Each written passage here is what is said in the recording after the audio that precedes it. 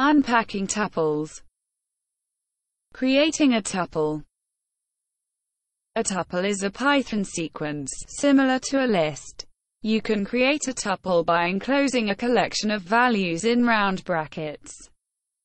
However, the brackets aren't usually required. You can create a tuple from a simple list of values, separated by commas. This alternative method is called tuple packing.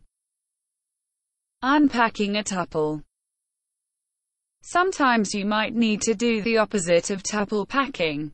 You might need to assign the individual elements of a tuple to separate variables. The standard way of doing this is quite cumbersome. You need to assign each element individually, as shown in this code.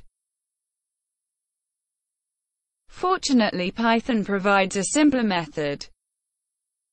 You can provide a list of variables on the left-hand side of the equals sign, and the tuple on the right-hand side. Python will unpack the tuple automatically.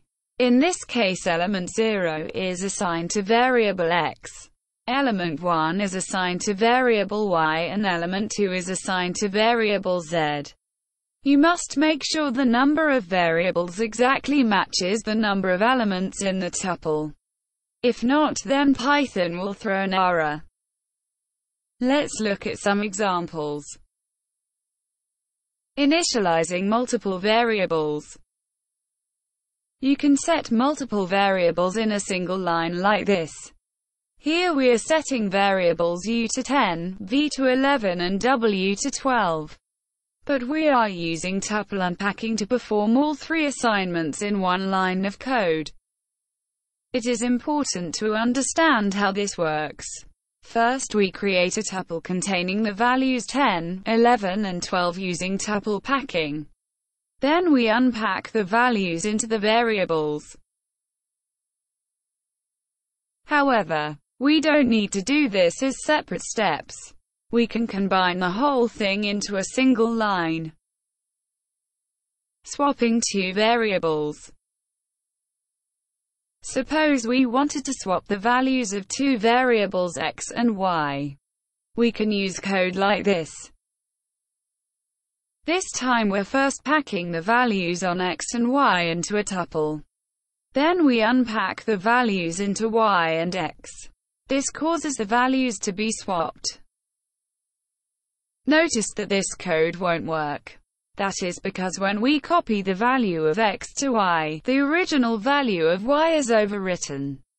By using tuple unpacking, Python automatically creates a temporary tuple to hold the values as they are swapped.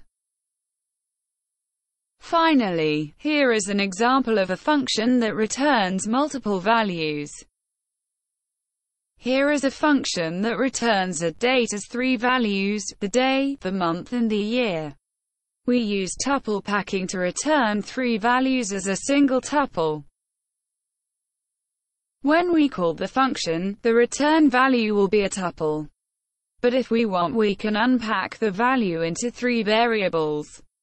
The code appears to be returning three separate values, although of course it is really returning a tuple. One final fact about unpacking. You can unpack any sequence, such as a list, a string or even a range. If you found this video useful, please subscribe, and visit our website in the description.